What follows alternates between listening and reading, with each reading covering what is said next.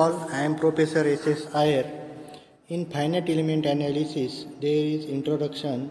In introduction, the finite analysis is a computing technique that is used to obtain approximate solution to the boundary value problems in engineering.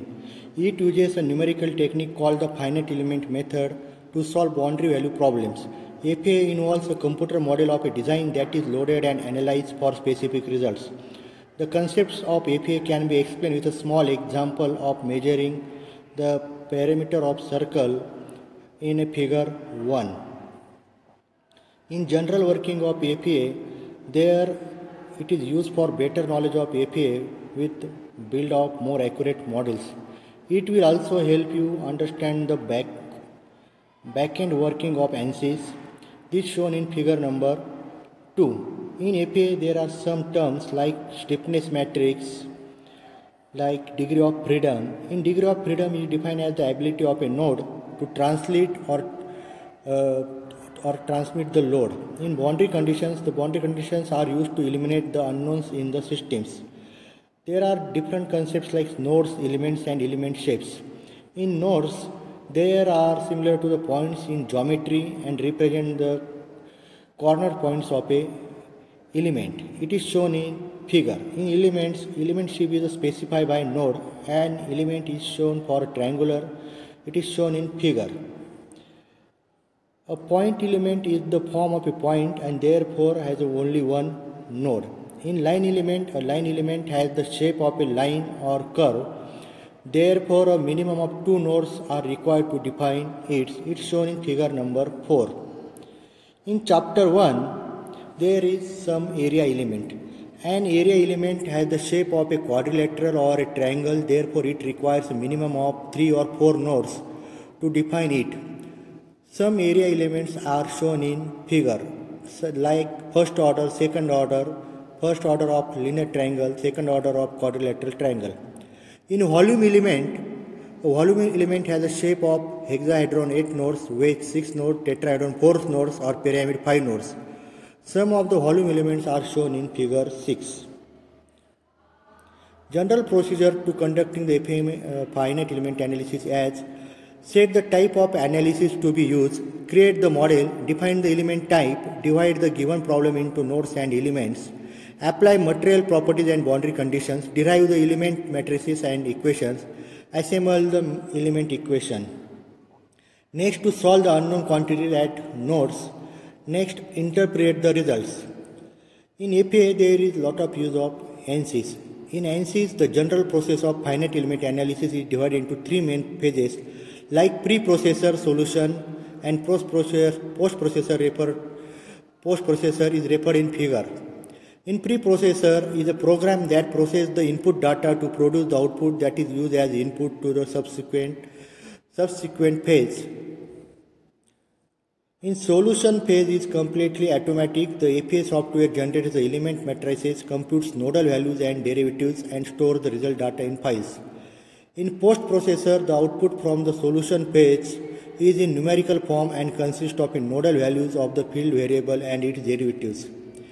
In effective utilization of FEA, some effective utilization of FEA from engineers and FEA software are discussed. In engineers, an engineer who wants to work with the tool should have sound knowledge of strength of materials, heat transfer, thermodynamics, and good analytical designing skills. In softwares, there is analysis type to be performed, flexibility and accuracy of the tool, hardware configuration of your system. In FEA software, there are different softwares like ANSYS, Adina, Abacus, Hypermesh, NX Nastran, Cosmos, NISA, Mark, next LS, MSC and Star CD. In key assumptions in FEA as assumptions related to geometry, assumptions related to material properties, assumptions related to boundary conditions. There are different types of analysis like structure analysis. In structure analysis, there is static analysis, dynamic analysis, spectrum analysis, buckling analysis, dynamic analysis. In dynamic analysis, there are model analysis, harmonic analysis, transient analysis. In thermal analysis, used to determine the temperature distribution and related thermal quantities. In fluid flow analysis, this analysis is to determine the flow distribution and temperature of a fluid. There are some important terms and definitions like strength, The strength is material is subjected to an external load, the system undergoes a deformation. In turn, the material will offer resistance against the deformation. In load, the external force acting on a body is called the load. In strength, the force of resistance referred by body against the deformation is called stress. In strain, when body is subjected to a load, its length will change. The ratio of change in length to the original length of the member is called strain. In elastic limit, the maximum stress that can be applied to a material without producing permanent deformation is known as elastic limit of material. In ultimate strain, the maximum strain that the material withstands when subjected to an applied load is called as ultimate strain. In factor of safety, the ratio of ultimate strain to the estimated maximum stress in ordinary use, it is also known as design stress, is known as factor of safety. Lateral strain, if a cylindrical rod is subject to an axial tensile load, the length of the rod will increase and diameter of the rod will be decreases.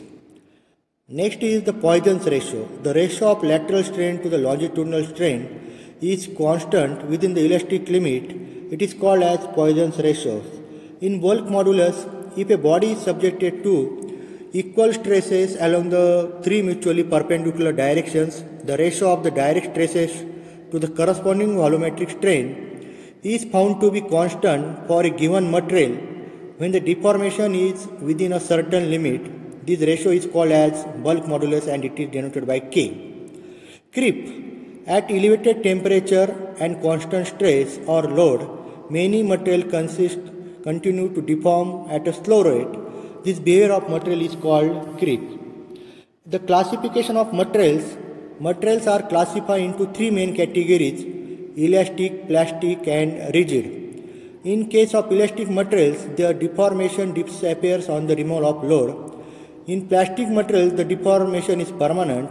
A rigid material does not undergo any deformation when subject to an external load. In introduction of ANSYS, ANSYS developed by ANSYS in USA, it is dedicated computer-aided finite element modeling and finite element analysis tool. ANSYS is known as standard in the field of computer-aided engineering. Thus, in ANSYS, there is system requirement like Intel Pentium 4 or AMD 64 running Microsoft 2000 Professional Edition, Windows XP 32-bit or Windows XP X4 on it. Okay, thank you.